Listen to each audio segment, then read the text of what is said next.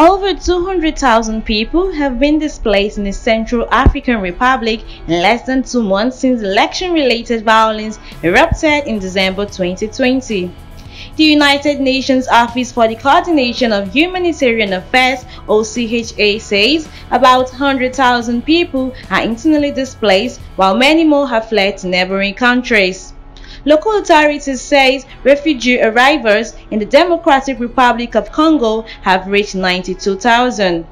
Most refugees are living in remote, hard-to-reach areas close to the rivers in dire conditions, without basic shelter and facing acute food shortages.